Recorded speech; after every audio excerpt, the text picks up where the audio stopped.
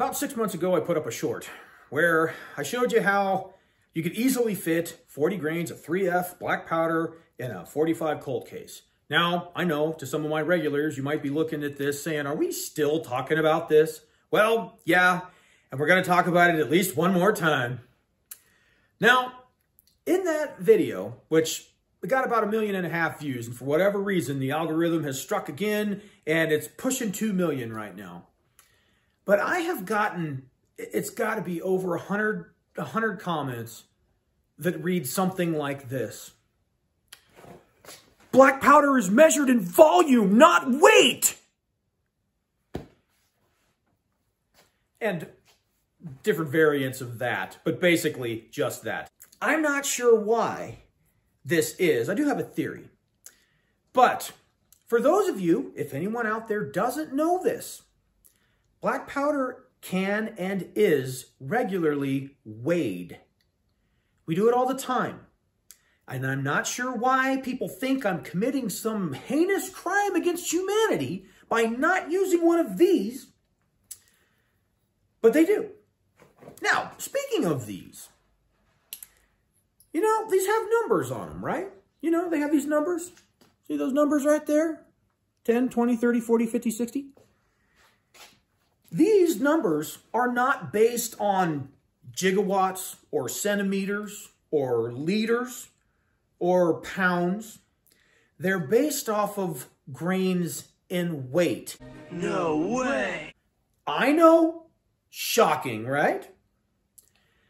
Black powder is made where it's compressed. And typically with 3F, the volume grains is damn close, if not spot on, to the weight grains. Now, this will vary a little bit between 1F all the way up to 4, but still, even with 1F, and I tested this last night when I was loading some 577 Snyder, is only 5 grains difference between the volume and the weight. 5 grains. That's it. So, I've shown this in other videos. I've shown it in shorts. I don't think I need to show it again. And if there is anyone who is doubting this, that's made it this far in the video, I implore you, try it sometime. Weigh out 40 grains and pour it in your measurer, and you'll see it's pretty much right at 40 grains, give or take a couple. So please, don't be so dramatic. For all of those people who think that I'm going to unravel the space-time continuum by not using a volumetric measure, trust me, it's fine. We do it all the time. So let me show you. This here is Swiss 1F. I have my measure set at 50 grains. We're going to take this here. I need 2 scoops.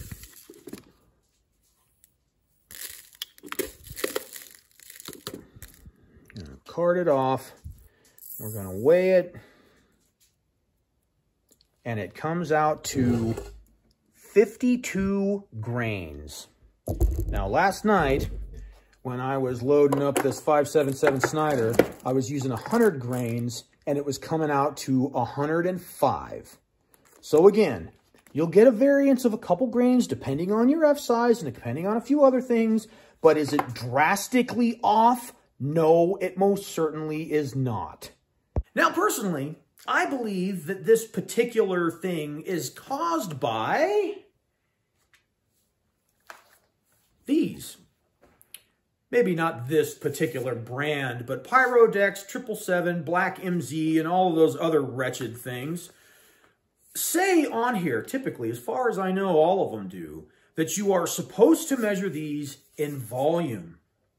Now, personally, I think the majority of the people that have this outlook on you have to measure black powder in volume probably have only ever used substitutes like that, where it says on there that that's how you're supposed to weigh out your charges.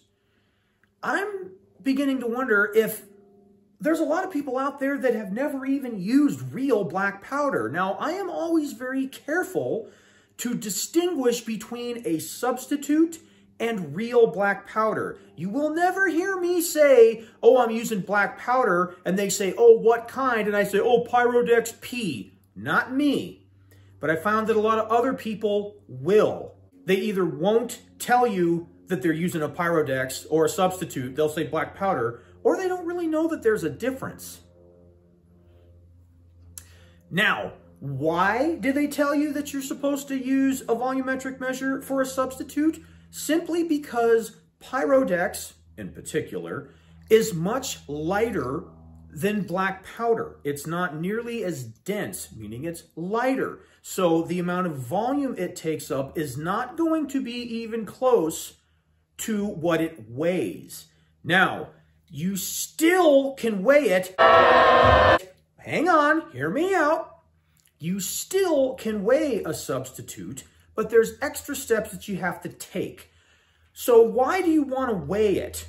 Well, when you're going for a consistent load, something that's more accurate, it's just that. You can get a much more accurate charge by weighing it versus using one of these. For example, if you were to set this at 80 grains and pour it in there and tap this several times, that powder will settle in there, and then you look and go, oh, well, that's only a 70 grain charge or a 75 grain charge. I could fit more powder in there.